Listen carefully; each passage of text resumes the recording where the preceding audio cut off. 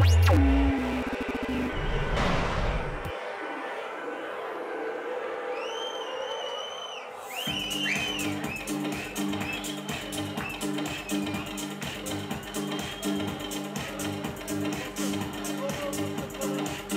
thinking of starting with like really underground, like country mixed with like hip hop to start off, and then Viv's gonna put in some like dubstep, and then a little bit of Trap. Yeah, trap music. We're really into trap these days. You know, it's like trap is like dubstep mixed with rap. It's fucking amazing.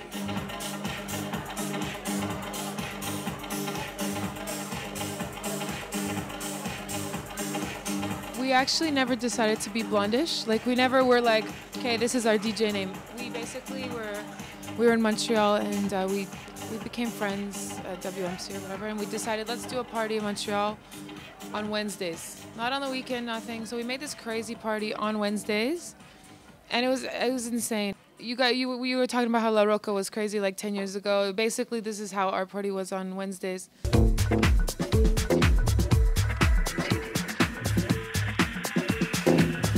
We like to pretend that we're in the 1960s, in a very organic, live instruments, live guitars, sensual feeling of just being open and free, alive in the grass fields, I mean, on psychedelics.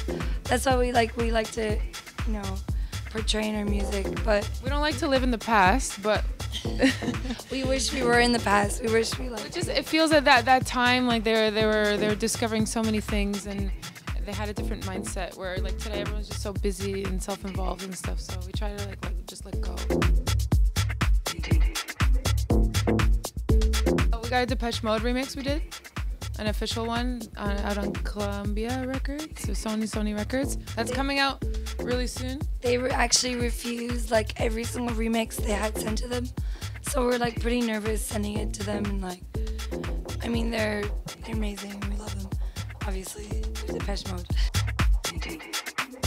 As a female DJ, you just end up having to prove yourself a lot, you know, and that's fine. Like, that's what we want to do. We don't want to be known for just being girl DJs named Blondish, which is the most ridiculous concept to begin with. So we had to prove ourselves through our music, which is what we did.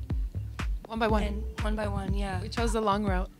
Yeah, and it worked out, I hope, for us. Stay motivated. Like, we just let it motivate us more. You know, never let it get us down. Just make us stronger. What doesn't kill you makes you stronger.